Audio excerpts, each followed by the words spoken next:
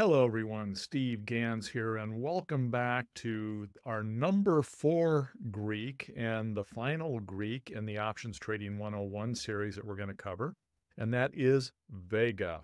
So Vega is probably one of the more important Greeks. They're all important, but just to review again what the Greeks are, they're an options traders instrument cluster. They help you understand how to model the variations in stock price, volatility, days to expiration, etc., and how those different variations are going to impact your overall position. They can be determined by a number of formulas, including Black-Scholes, binomial, trinomial, and others. The most common are Black-Scholes and binomial, and it's important to remember that the Greeks will vary with the size of your position. For example, if you have 2 long calls, the Greeks are pretty much going to be double what they would be if you had 1 long call. So Vega essentially equals volatility. Vega measures the sensitivity of an options price to changes in implied volatility. Vega is highest for at-the-money options, and it decreases as your strike price moves further in or out of the money. Vega tells you how much the price of an option is expected to change for every 1% change in implied volatility. It's a positive number for both call and put options because the price of an option increases as implied volatility increases, and the price of the option decreases as implied volatility decreases. Vega is a dynamic measure, meaning that it changes as implied volatility changes. This is because the value of an option is affected by the implied volatility of the underlying asset. Remember that whole extrinsic value thing. As volatility increases, that extrinsic value gets larger. As volatility decreases, that extrinsic value decreases. Vega is a useful tool for options traders because it can help them to manage their risk.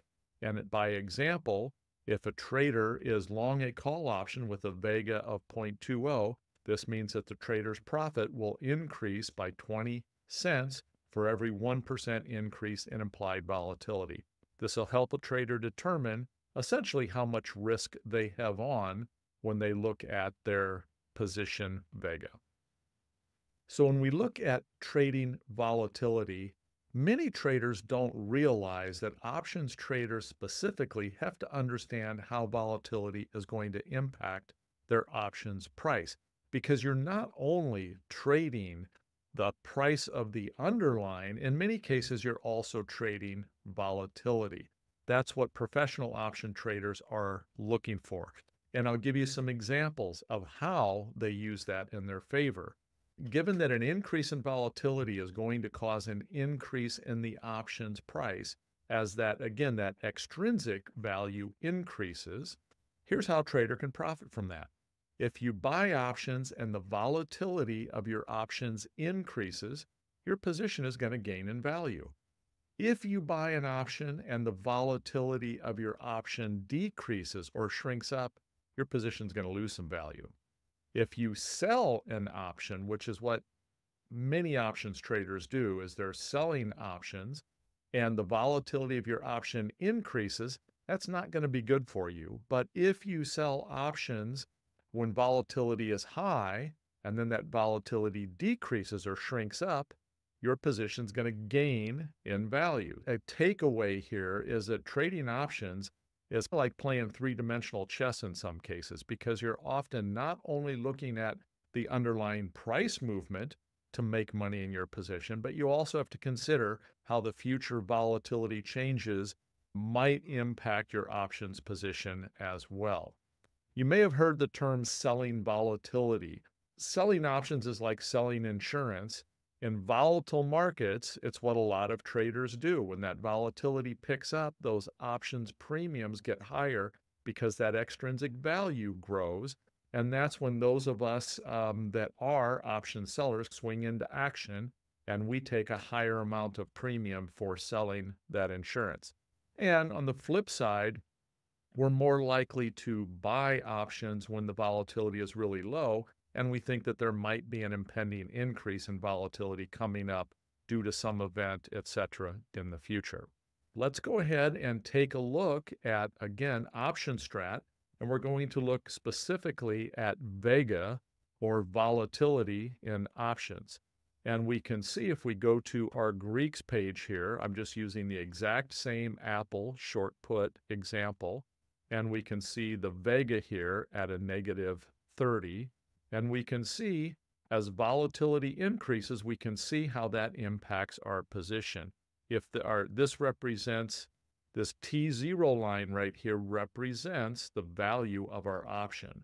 With volatility being at its current rate of 25.5, no big deal. Again, remember, we're short an option here. We're short a put. If volatility increases, that's not going to be good for our position. That's going to create significant loss in this position. If volatility shrinks up in this position, that's going to be favorable for our position. Again, right now we are short, in this case, a put. If I flip the tables on this and we go long a put, in this case, we're thinking Apple's going to go down is why we might have bought this put.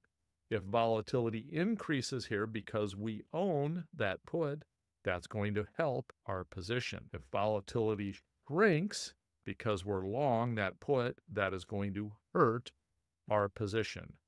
So we can also, again, unique that we can do this in the software here, I can come in with OptionStrat and I can specifically model Vega as well, and I can see how as implied volatility increases, my Vega widens out in a much, much wider pattern. If volatility shrinks, if I'm on the outer edges here, if my strikes are in these outer areas, that's where I'm going to gain value in that short position. That's going to wrap up number 4 of our Greeks, which is volatility. Thanks so much, everyone, for tuning in. Take care.